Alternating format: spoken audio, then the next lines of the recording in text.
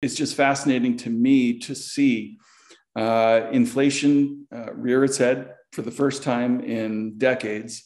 And the Fed is, as I mentioned, so far behind the curve. They've possibly never been further behind the curve than they are today. And the best inflation protection in the stock market is on sale. That makes no sense to me whatsoever. Thanks for joining us for part 2 of our interview with macro analyst Jesse Felder. If you haven't yet watched part 1 of our discussion with Jesse, in which he explains why the Federal Reserve may be intentionally trying to engineer a market correction shortly, head over to our channel at youtube.com/Wealthion and watch it there first. It sets the context for the investment perspective that Jesse and I, as well as our partners at New Harbor Financial, share in this video. And please take just a moment to support this channel by first liking this video and then clicking the red subscribe button below, as well as that little bell icon right next to it. Doing so is easy and it helps this channel reach a lot more viewers. Okay, let's get started watching part 2 of our interview with Jesse Felder. Given the environment that you see ahead, what asset classes, sectors, specific instruments do you think will fare better, will be more appropriate places to park capital than, say, the general market of the tech stocks like we've just been talking about? Yeah, well, I sound, probably very bearish compared to, what people see on financial television or whatnot. But I think it would probably surprise people to learn that I'm very heavily invested in equities, just not in those big, popular tech stocks, because I do think that's where the risk is. But one of my mottos has always been, don't let macro concerns get in the way of taking advantage of micro opportunities. And I've been seeing so many good micro opportunities in the markets, in the last 12 months. To me, it's very reminiscent of 20 years ago in 2000, at the peak of the dot-com mania, when you had a segment of the stock market that was very expensive and very vulnerable. And at the same time, another segment of the stock market that was incredibly cheap and offered terrific opportunity. And, probably the easiest way to kind of recognize those things was, what was most popular? Those were the dot-com stocks, people quitting their jobs to day trade those things. And what was out of favor were the quote unquote old economy stocks at the time, which you'd have retailers trading 5 times earnings. And you'd had, some very simple, bank stocks, thrifts trading, 5 times earnings, were incredibly cheap. And if you had the kind of wherewithal to take advantage of those things in the spring of 2000, you made some really good money. As the NASDAQ was imploding, there was a rotation back into these other areas of the market that created a terrific opportunity for investors who were positioned for that. So I do think for me, one of the ways I go about identifying those opportunities is looking at insider activity. And energy is one of the only sectors where I've seen consistent insider buying, for the past almost 2 years. 2 stocks I've talked about publicly. One is Continental Resources, Harold Hamm, one of the most successful, energy entrepreneurs in our country's history. Back in the fall of 2020, Continental Resources was, single-digit stock, I think, and he was or low teens. And he said, I'm going to come in the open market and I'm going to be purchasing stock so long as this stock remains as cheap as it is. And he bought $100 million or something worth of shares with his own money. And over the last, I think in the fourth quarter of last year, he bought another $30 million of Continental. Tells me that here you go, have one of the smartest guys in the business, and he's putting his money where his mouth is. He doesn't have to go out and say, this stock's going to the moon and all this stuff. He just quietly continue acquiring shares. And that to me is a very powerful signal that he still thinks there's plenty of upside in energy and in those energy stocks in particular. Another one is in the energy infrastructure stocks. I think there's terrific opportunity too. Energy Transfer, ET, Kelsey Warren came in and bought, I think in one day, he bought over $100 million worth of stock there. That's a company that, terminaling and pipelines for energy. This is a factor of this trend towards ESG. So many people said, okay, I want to do good with my money, and this is noble, intentions. Put my money into ESG. They disinvest from old school energy companies, and that created a structural opportunity in these companies where the stock prices were depressed for just structural reasons, not based on their business. But there's been so much underinvestment in energy now for 5, 6, 7 years that the supply and demand equation is just getting so far out of whack. It probably means energy prices are going to stay elevated for a long period of time, and that these stocks at 5 times EBITDA are still way too cheap. It's funny to me, you have people saying, well, where do you get income, from anything? Well, you look at energy infrastructure, you're going to get 5, 6, 7, 8% income almost anywhere you look. And the only reason people don't invest is, well, I don't want to invest in that stuff. And well, that's where the opportunity is. And that's why there's opportunity. So I think when you look at where there's opportunity, you find things like energy, like in gold mining in these stocks. And the insiders are leading you right down that path, saying, where are we selling? They're selling massive big tech stocks, and they're buying heavily in these other out of favor areas. All right, excellent. Thank you. And that is exactly the kind of detail that the folks that watch this program love to see. So thank you for providing that. You did mention gold mining, and you'd mentioned gold itself earlier. I'd be remiss just not to ask you for any additional clarity there on where your attention is most focused right now. I've had folks on who have talked about kind of the kind of perfect storm of positive developments that have been happening in the gold mining sector. So we don't have to spend a ton of time in there. And for folks that haven't watched it yet, if you're curious to hear about that, watch this video. I'll put a link up to it here that I did with Tavi Costa of Crescent Capital, where we really dialed through an awful lot of charts on this. But Jesse, what's got your attention there most?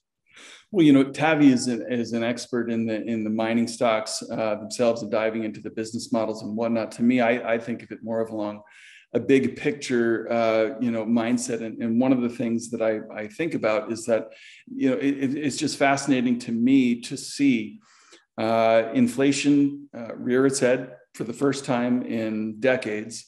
And the Fed is, as I mentioned, so far behind the curve. They've possibly never been further behind the curve than they are today. And the best inflation protection in the stock market is on sale. That makes no sense to me whatsoever. If you're an investor and think, okay, what are the best ways in the stock market to protect myself from inflation? It's probably energy stocks and gold mining stocks. And these are the two cheapest segments in the stock market that I can find. And really what I think that comes from is people are conditioned to think about these stocks in particular, and cyclical shares, as things you want to buy when they're expensive and sell when they're cheap, right? Because that's how the cycle works. When earnings boom and makes the stock looks cheap, that's not a time you want to buy them, because earnings are going to cycle back down. And when earnings cycle down, the stocks get really expensive, and that's the time you want to buy them. But what I think people don't appreciate is this is not a normal cycle where we're going to see earnings boom for oil companies and for gold mining companies today, and then they're going to bust. I don't think the earnings are going to bust. And when people realize that they're not going to bust, that we're in the early stages of a longer term bull market, the valuations of all these things are going to be completely repriced. And they're going to have to say, okay, we can't price this as Caterpillar stock at the top. We have to price this as, okay, this is a new secular uptrend for earnings in gold and commodities companies generally. And when people come around to that mindset, the valuations are going to double and triple in a short period of time. So I think it's just a matter of time before people come around to that idea. When they do, by the time they do, prices of these stocks are going to be much higher. Yeah, and what's great about that too, if you're one of those early investors, is not only do you get the appreciation, but you're getting paid all along the way, which is something that a lot of these big tech companies have not been doing for the most part, right? Absolutely. I mean, the reason why they're buying back so much stock is because they're diluting constantly, through stock options and all these things. And so everyone talks about the massive stock buybacks and things, and that's how they return capital. But those are just stock buybacks to soak up all of the shares that they're issuing to employees in the form of stock options. Yeah, you're absolutely right. I mean, to me, when I look at, things, in these sectors trading at 5 times earnings, I'm going, this is just mind boggling. And it's not going to last very long, I don't think. All right, great. Well, Jesse, this has been fantastic. As we begin to wrap up here, I'll just ask the general question. Most, I would say the vast preponderance of people watching this video are people who are just regular investors who are, concerned about a lot of the factors that we've talked about here. And they just want to be good stewards of their wealth, right? They just want to protect what they have and maybe position prudently to grow and prosper by making smart investment decisions through the uncertain and potentially sort of turbulent times ahead. Above and beyond what we've already talked about here, do you have any sort of general advice for that type of person? Yeah, I think the biggest mistake investors are making today is thinking they're diversified by buying the S&P 500. When you look at just asset allocation models, traditional asset allocation models, U.S. equities should be the minority of your portfolio. And I'm thinking when you look at the great asset allocators of, through time, they maybe have 15, 20, 25% in U.S. equities. You have some foreign equities, you own some bonds, you own some real assets. And I think that real assets, should probably in any environment be about 1/3 of your portfolio at least. And I don't think anybody really has any exposure to real assets today. I'm talking about, real estate, commodities, precious metals, and tips. And so I think thinking about diversification along a different line, across asset classes, not just I'm diversified within the stock market, is a concept that, I probably couldn't push hard enough to investors today that, make sure you own a variety of different asset classes, because the asset classes that have performed best over the last 10 years, 40 years, might not be the best performers over the next 5 and 10. And you really want to protect yourself through a diversification across asset classes, not just within the one that you think is the best, has been the ideal one to own for the last 10, 20, 30 years. All right, great point. And I interviewed Jim Rickards on a panel not that long ago, and he basically drove home that very same point. So you're in quite good company there. One clarifying question on that, which is, real assets they're more complicated to own if you own title to the actual real asset itself, like having to go out and buy land or buy a building or buy into an oil well or whatnot. When you were differentiating the stock market versus real assets, what would you consider a share of stock in a mining company or in an agricultural producer?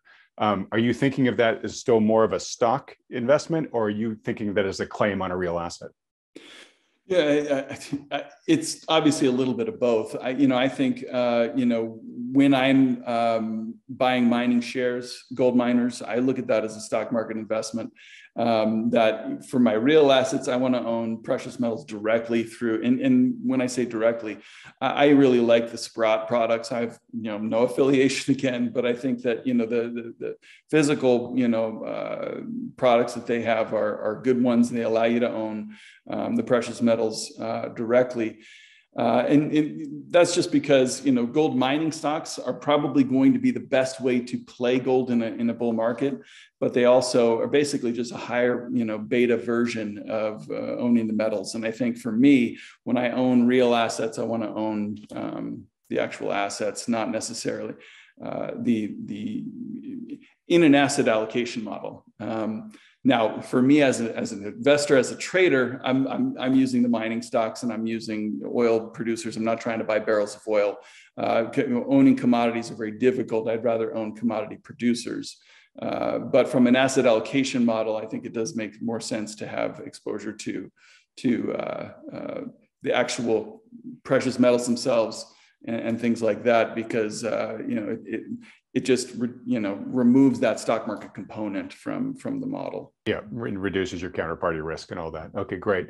All right, well, Jesse, this has been fantastic. For folks that have really enjoyed hearing you, maybe for the first time, where can folks go to learn more about you and your work? Well, I started publishing a blog. It's now at thefelderreport.com. I started publishing that in 2005. in reaction to the real estate bubble. And I've been essentially sharing my thoughts on markets and stuff ever since at thefelderreport.com. I'm also, pretty active on Twitter. I do a lot of reading, and I share a lot of the best stuff that I read on Twitter. It's just at Jesse Felder. Great. Well, I've been a longtime reader of your blog and a power follower of you on Twitter, and highly recommend that interested folks both follow both. When I edit this, Jesse, we'll put up the links to your Twitter handle and your website there. All right, Jesse. Well, look, can't wait to have you back on the program again in a couple of months to see what's transpired. We're not going to have very long to wait to see how serious the Fed is here, because they basically said they want to start tightening as soon as March. There's really not that much time between now and then. So we're going to find out pretty soon how serious they are about tightening things up here.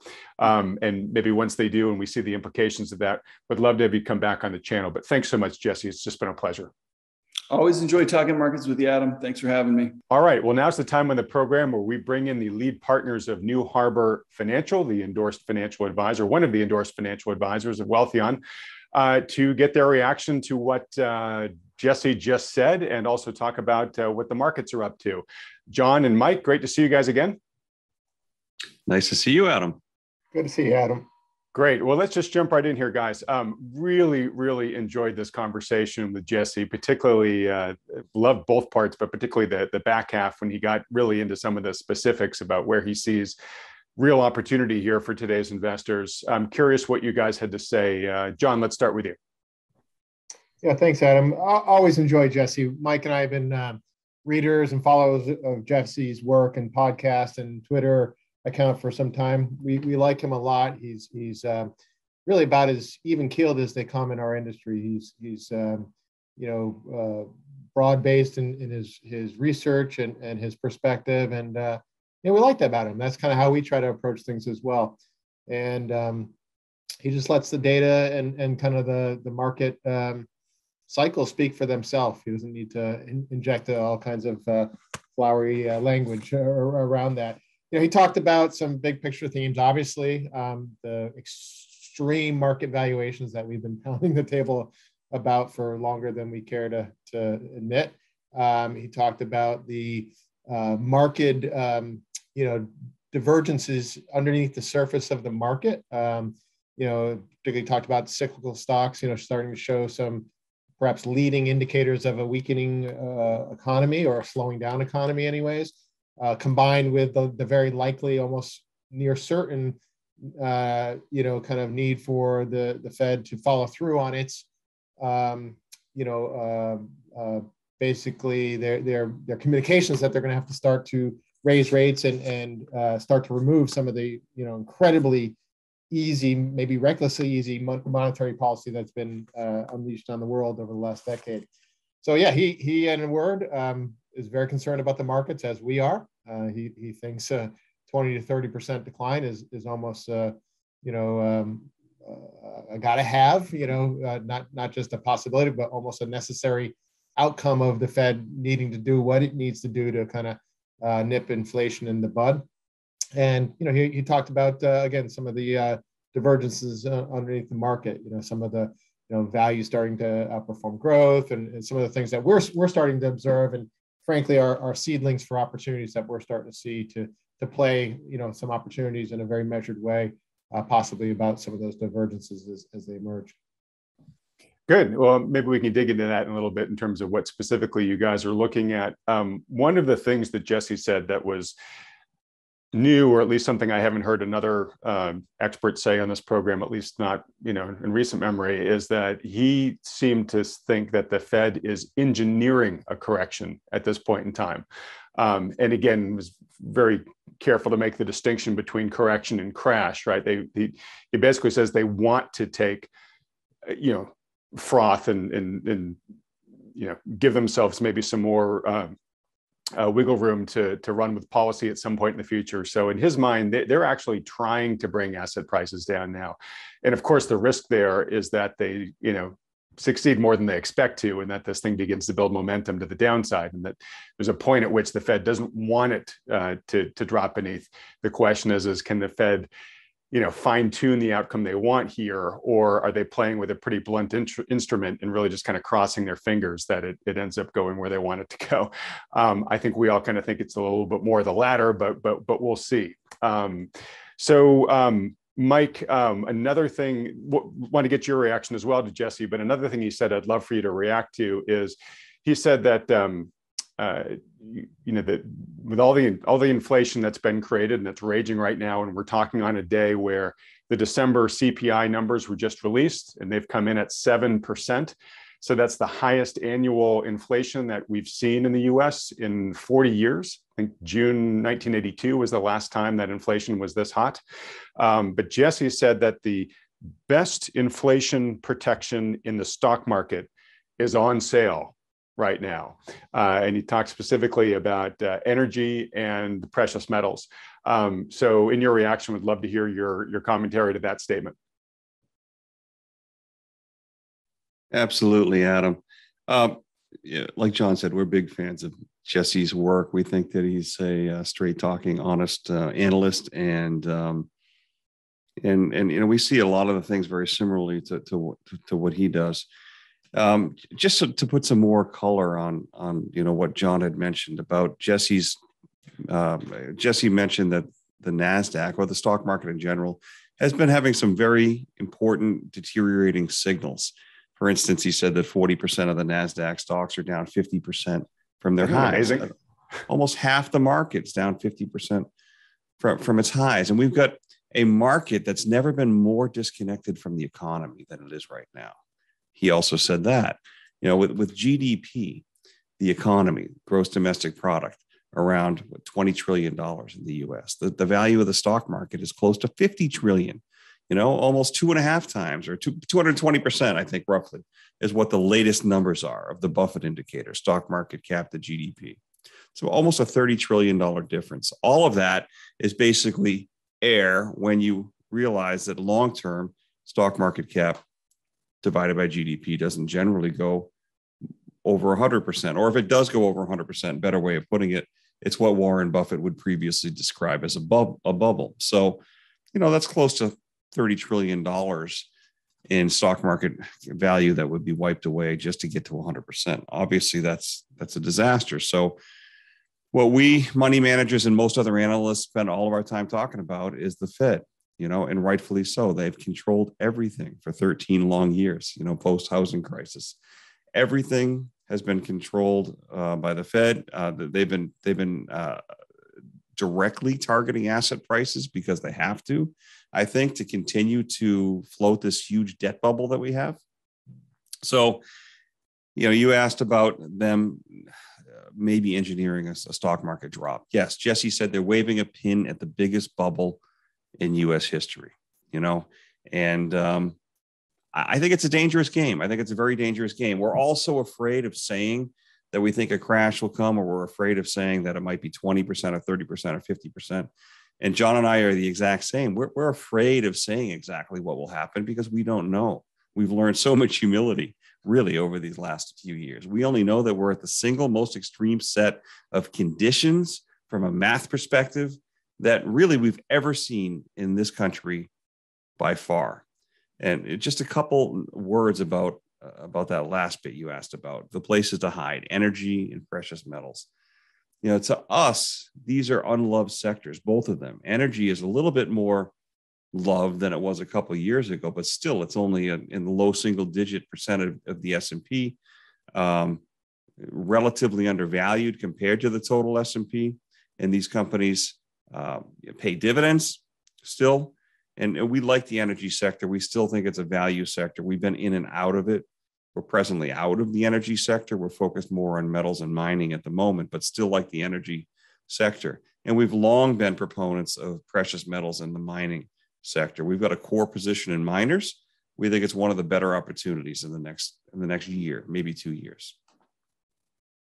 All right, and we've talked a lot about that, the reasons why on this program in recent times past. So I won't dive into it too much here, but I do think it's important to underscore that, when asked, Jesse said, "Hey, you listen to all my macro commentary, and I sound like a big bear, but I actually am pretty optimistic about, some of the investment opportunities out there, and was, really shining a bright light on how both relatively undervalued the stocks or the general stock market, those sectors are, but also just their general trading multiples, their multiples of cash flows and stuff like that are still very low from almost any era standpoint. So again, it's not saying that there's zero value out there in this market. There are still some pockets to be found. All right. And John, as we head back to you, I just want to get your thoughts on the charts of Jesse's that I put up when talking to him about leverage in the market. When we talk about the Fed maybe trying to engineer, a correction with some precision here, I think one of the things that's going to make that really hard for the Fed is that there is so much leverage, speculative leverage in the system now. And if you remember those charts I put up, it's the highest it's ever been. And so as that needs to get unwound during a correction, I mean, you can just have a tremendous amount of forced selling, right? As people are getting hit with margin calls and whatnot. And then, of course, you're going to have defaults begin to ripple across the system. What do you think about the systemic risk that both that, that those leverage ratios reveal, plus the corroborating data of the record insider selling, right? Where it's basically, as I asked Jesse, I said, hey, is this a sign that basically the pilots that are piloting the plane that investors are on today are actually jumping out the window with their parachutes on? Yeah. Well, Adam, I guess the only way that, Mike and I can really digest that question is to really just compare it to prior periods. And you go down the list. We've never been nearly this overvalued in all of history. We're well beyond the tech bubble valuations, for example, 2000. We've never had this much debt and leverage in the system. We've never had, as broadly speaking, so many asset classes not only highly correlated, but also at their own extreme valuations. Bonds, for example. Look at where bond yields are right now. There's not much room for them to be the safe haven, or at least a counterpoint in positive return to a potentially declining stock market. So, maybe we're simplistic here, but if you look at the consequences of the prior episodes that even remotely approached the kind of extremities that we're in right now, they were disastrous. Two already 50% plus declines this century, the tech bubble at the turn of the century and the housing bubble. And here we are roughly about the same frequency, and we're at the peak of what we think is another huge and actually largest bubble. So if you simply ask, if it was that bad the last times around, how can it be any better this time around? All the things that were concerning then are even more concerning now, and there's fewer countervailing safe points in the markets now. Back in 2000, for example, there was much better opportunities, relative opportunities in things like small caps relative to large caps and whatnot.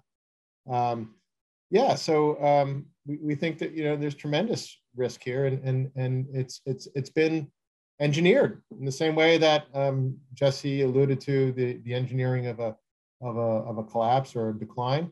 This make no mistakes about it. This extremity has been engineered by the Fed and central banks, and they've backed themselves into a corner.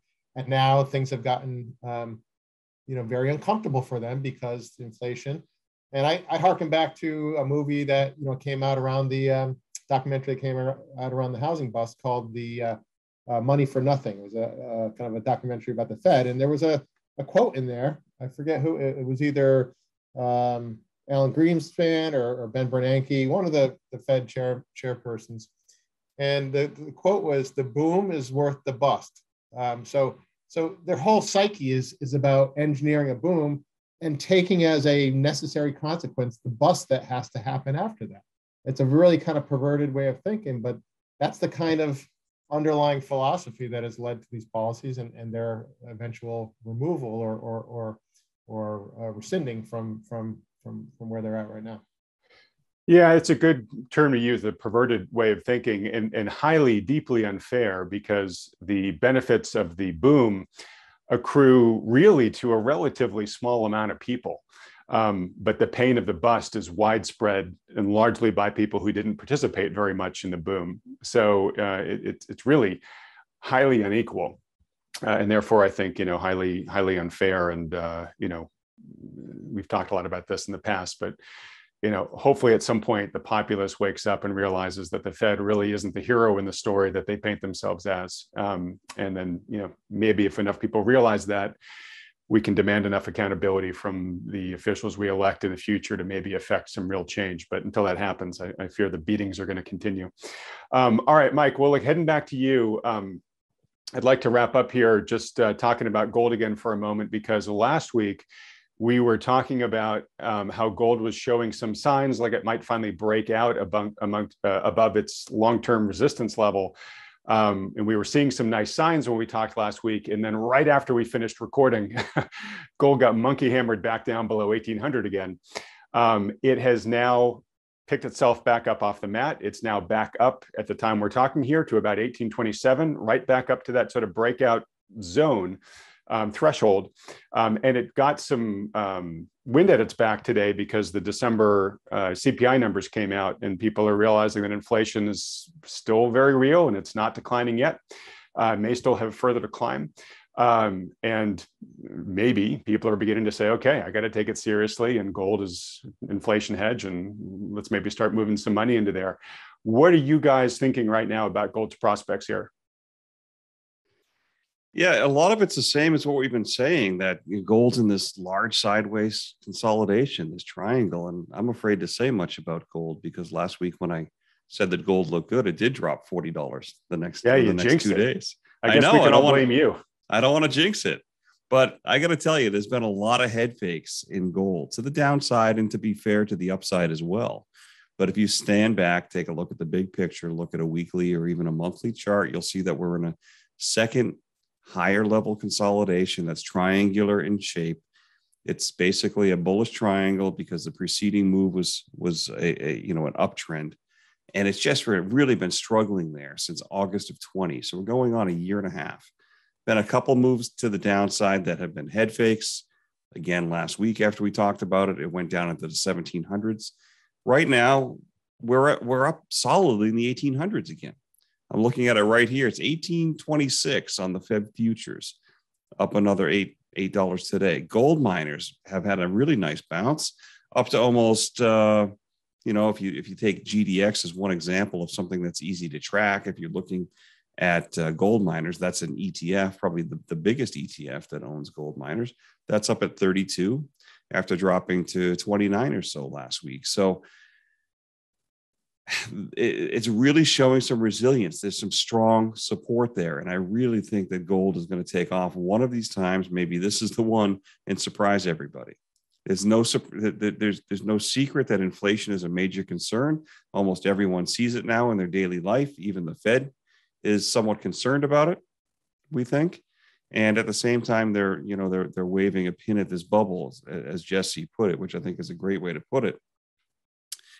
And it's almost like the market knows that there's going to be a pivot, just like happened in 2018, that there's going to be some kind of stock market pullback. The Fed is really going to have to go all in, as if they haven't already. They may double or triple their effort. And the stock market is forward looking, and they know they're going to print a lot of money. The market knows there's probably no other way out of this.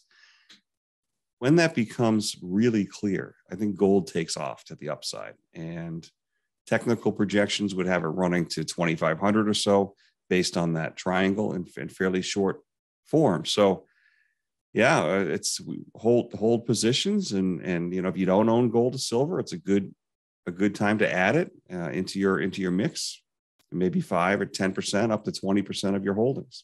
So we're still very constructive on it.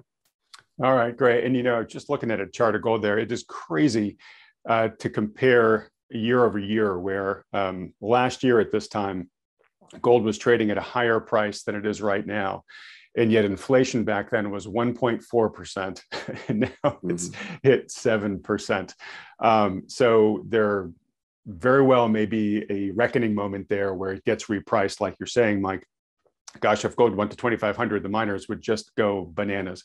But anyways, thanks so much for that update there. Gents, thanks for joining me this week. As we wrap up, I just want to remind folks that we have the upcoming Wealthion online conference, which is really going to focus on, okay, given everything that we talked about with Jesse, this type of macro environment, these risks, the concerns about a coming potential substantial correction in the markets, and potentially one that triggers a recession, how to deal with high inflation.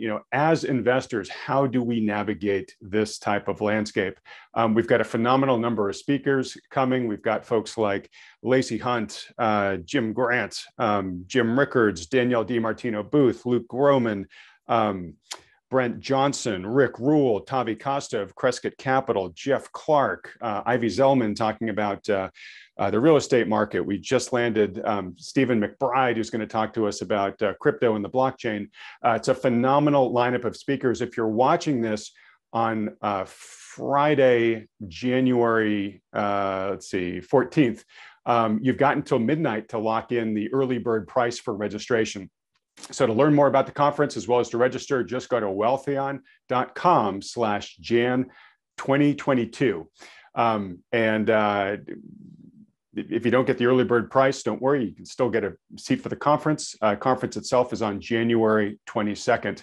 All right, folks, and if you're trying to figure out, okay, what do I do in order to safely navigate and safeguard my wealth through all of these turbulent trends and challenges that we're talking about here, John and Mike and their team at New Harbor Financial, as well as Wealthion's other endorsed financial advisors, offer free consultations. There's no requirement to work with these guys at all. You just sit down with them for 30 minutes, tell them about your personal financial situation. They tell you what they think you should do. If you're interested in setting one of those up, just stick around at the end of this video. We tell you how to do that. Otherwise, Mike and John, whatever happens next, we'll be tracking it here together. Thanks for joining me for yet another week. And everybody else, thanks for watching. Thank you so much, Adam. Can't wait till next time. We'll see you in a week, Adam. Thanks again. If you'd like to schedule a consultation with one of the financial advisors at New Harbor Financial, simply go to wealthion.com. These consultations are completely free and there are no strings attached. The good folks at New Harbor will simply answer any questions you have about your investment goals or your portfolio and give you their best advice given their latest market outlook. They're willing to do this because they care about protecting people's wealth, and because Wealthion has connected them with so many thoughtful investors just like you over the past decade. We started doing this because so many people have approached us in frustration, looking for a solution because they're feeling out of alignment or downright ridiculed by the standard financial advisors who have been managing their money. You know the type. The kind that just pushes all of your money into the market, scoffs at the idea of owning gold, and when you bring up concerns about the market's sky-high valuations, they say, "Don't worry, the market will always take care of you." For many of the reasons discussed in today's video, we think this is one of the most challenging and treacherous times in history for investing. We strongly believe that today's investors are best served working in partnership with a conscientious professional financial advisor who understands the risks in play. Now, we're agnostic which professional advisor you work with, as long as they're good. If you're already working with one, that's fantastic. Stick with them. But if you don't, or are having trouble finding one you respect or trust, then consider talking to John and Mike and the team at New Harbor. Now, for those about to ask, yes, there's a business relationship between Wealthion and New Harbor, which we've put in place to make sure everything is handled according to SEC regulations. All the details on this are clearly provided on the wealthion.com website. Also, it's important to note that New Harbor is able to work with U.S. citizens, green card holders, and those with existing assets in the USA. But for regulatory reasons, they aren't able to take on non-U.S. clients. All right, with all that said, if you'd like some insight and guidance on how to protect your wealth during this unprecedented time in the markets, go to wealthion.com to schedule your free consultation with the good folks at New Harbor. Thanks for watching.